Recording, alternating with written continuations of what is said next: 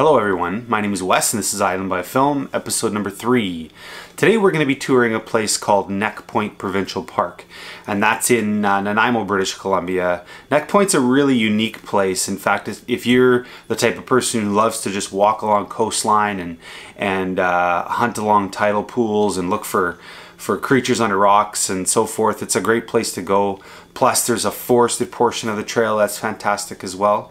I'm going to be taking out a camera today called the Zeiss Ikon Icarette. It's a vintage folding camera. It's a 6x9 camera that takes 120 film that was made in the 1930s.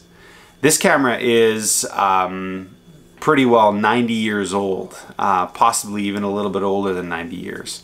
So I've done a little bit of research on the camera, pretty minimal research, but would like to take this camera out and shoot a roll of HP5 and show you what my results are with that HP5. I'll give you a few close-up looks at this camera as well too, and then I'll give you my impressions after the walk around and images are reviewed. So I hope you enjoy this episode, and we'll see you back in a little bit.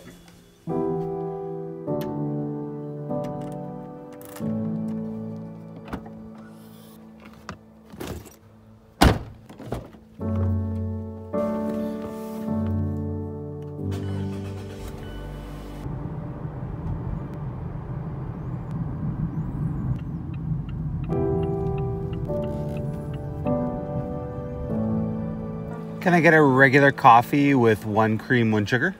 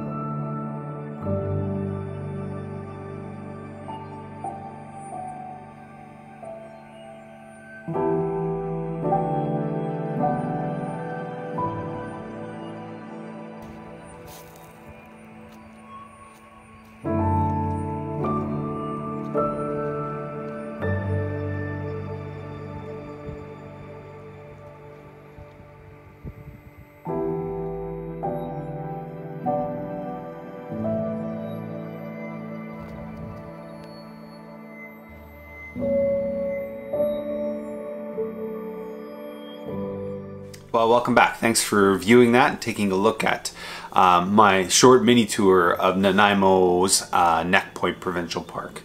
I know I needed to get an episode out this week. I'm trying to commit to that goal of 1 episode per week, which is actually quite a big commitment because when you're shooting film, you're not only having to shoot all the footage, video footage that goes along with it, but you got to shoot the film, you got to develop the film, you have to scan the film, and then I'm also committing to one more step, which is to create a custom zine for each and every episode. So I'm probably putting in 6 or 8 hours a week in extra work just to put these episodes together. So I hope you enjoy it. I hope you see a marked improvement each and every time that I do the episode. One of the things that I wanted to do, this camera's been sitting on my shelf for some time. In fact, I've never ever run a roll of 120 film through this. A few months back I ran a roll of 35mm film with a custom 3D printed adapter to run it through here, and I was really pleased with the results. In fact, it's not a Hasselblad, but I have a blog post on my blog, which is westonphoto.com/analog. I've got a blog post on there that kind of highlights what those images look like, and I call it, the blog post title is "No X-Pan, No Problem." And so obviously I can't afford an X-Pan, so it was kind of a really good alternative to be able to shoot that wide panoramic look, and I was pretty pleased with it.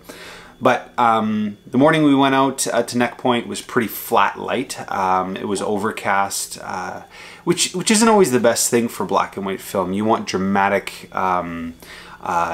light. You want kind of an impactful light in order to kind of bring more drama to the scene, and it was not that way. So it was overcast, but you know what, I committed to myself. I'm gonna get out there anyway, and I'm gonna do the job. I'm going to shoot the episode, and I'm gonna post it up on the Sunday like I commit to do. So my impressions of the Zeiss camera, I'm first gonna open it up and see if you can see this. Hopefully you can see this well enough. First thing you do is you pull this tab out here and you slide it open like this, and then grab these two tabs and you slide the whole bellows system out. So you can see right here the camera has a bellows. If you take a look at the front of the lens right here, it is a Carl Zeiss Tessar f4.5 lens. So it has Zeiss glass in it. It's got to be good, right? And in fact it is. It's actually a fairly sharp lens, as you can see in the images. The images are actually fairly sharp. I've never shot with HP5 before, and actually I should also mention to you as well that I use the Cinestill DF76 monobath.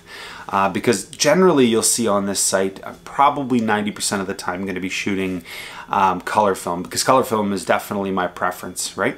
So this camera is really unique because you have some options for focusing on the side here. There's a little focus, a focus lever that you can go back. I shot most of everything at infinity and at f8 and f16 depending on the scene. But you also actually have some movement up and down, which is really unique for a camera like this.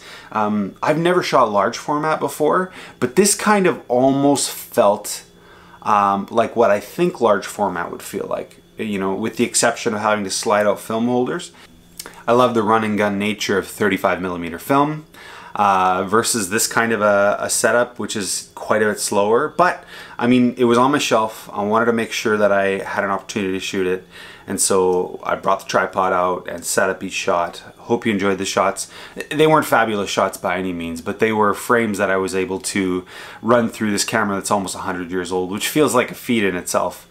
And so I hope you enjoy them, and I hope you, if you have any questions on this camera, please feel free and leave a comment below. And as always, each and every episode I'm going to be giving away a free zine. And so I'll show you quickly a preview of the zine from the last episode. So this is episode 2, the episode 2 zine. So this zine right here highlights my visit to Granville Island. And to one lucky person, I'll be giving away this zine each and every episode, no matter where you live in the world. All I ask is that you subscribe and you comment and like this video, and really appreciate that. And then I'll send you a copy of that zine. I'll just drop you a message, a reply saying, giving you my email address, which is islandbyfilm@gmail.com. And you can send me an email with your personal home address, and I'll mail this off to you. I'll slide it in at my expense. I have no problems doing that.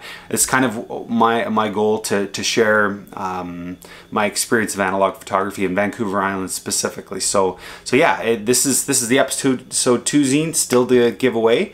And then I'll also every week be creating a new zine. So the images I shot this week on the Zeiss Ikon, I'll be actually creating a new zine as well. So I hope you enjoyed the episode, and I hope you come back, and please subscribe, and thank you very much.